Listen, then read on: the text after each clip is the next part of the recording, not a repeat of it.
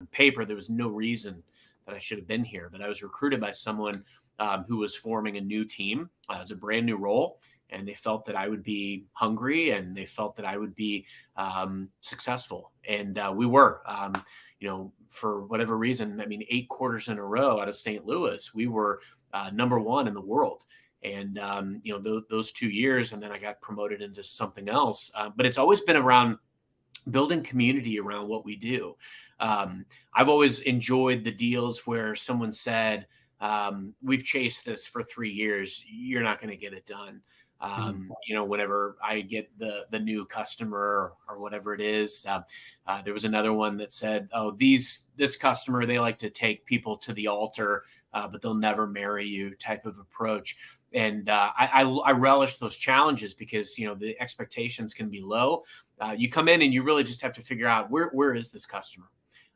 You and I have talked many, many times around the value that I've gotten out of social selling, using all of the tools possible at your disposal, a lot of them being LinkedIn, tools like Humantic AI, other tools that create and nurture relationships based on arming yourself with intel, but also helping who do I reach out to? Who are the influencers? Who are the movers and shakers?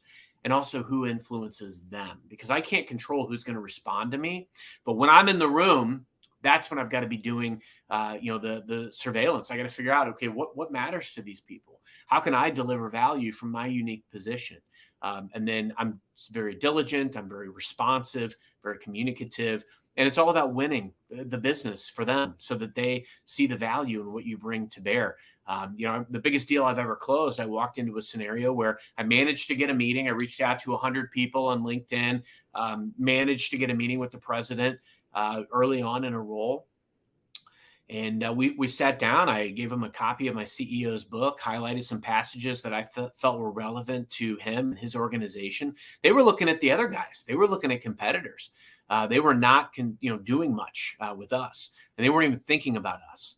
But where they started to think about us was because I was able to articulate a narrative around how we had helped other organizations very similarly, and how we had a model that was unique to doing what they wanted to do. They wanted to commercialize a product and kind of build something and go to market. Now, what I couldn't control is over the 2-year sales cycle that this big deal took. Lots of folks left. We faced a pandemic. There were 7 C-level changes. This president retired. But what I could control was the relationships that I created and how I was there and sought to serve and stayed at the pulse of what mattered.